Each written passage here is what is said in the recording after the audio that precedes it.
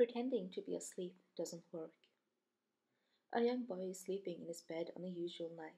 He hears footsteps outside the door and peeks out of his blanket to see what is happening.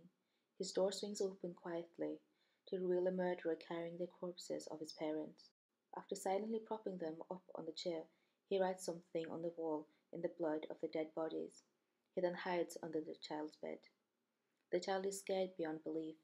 He can't read the writing on the wall, and he knows the man is under his bed. Like any child, he pretends that he slept through the whole thing and hasn't awoken yet.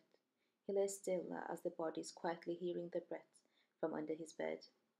An hour passes, and his eyes are adjusting more and more to the darkness.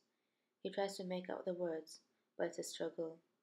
He gasps when he finally makes out the sentence, "I know you're awake." Then he feels something shift underneath his bed.